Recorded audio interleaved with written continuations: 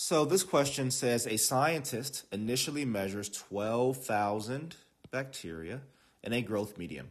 4 hours later, the scientist measures 24,000 bacteria. Okay, so the number of bacteria doubled in 4 hours, right? I want to make sure I'm understanding, which is just really the strategy translate word problem, which basically is just telling you to not keep reading unless you understand what you've already read, right? So I'd like to take little breaks and make sure I got it. So we went from 12,000 to 24,000 within 4 hours. So we doubled basically after 4 hours.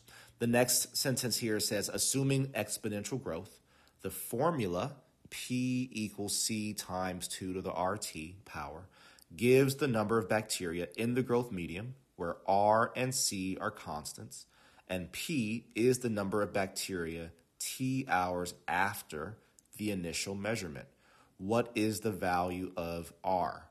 All right, so this is a little bit tricky because it doesn't tell us that C is the original amount, but it actually is. I'm not sure why it doesn't do that. It just says C is a constant.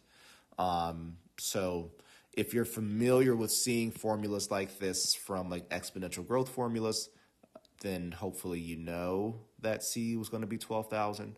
Otherwise, this could be a little bit trickier than what I'm going to show you, because I'm going to assume that you do know that and that you would know that P is 24,000,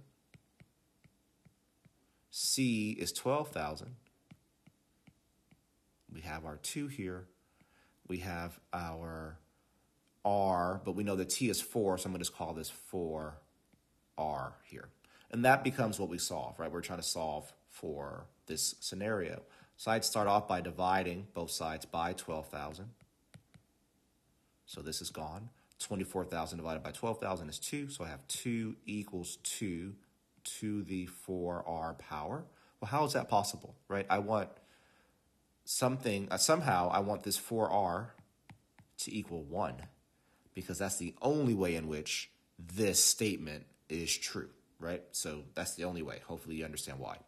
So how does that work? Well, if I divide both sides by 4, that tells me that R must be equal to 1/4.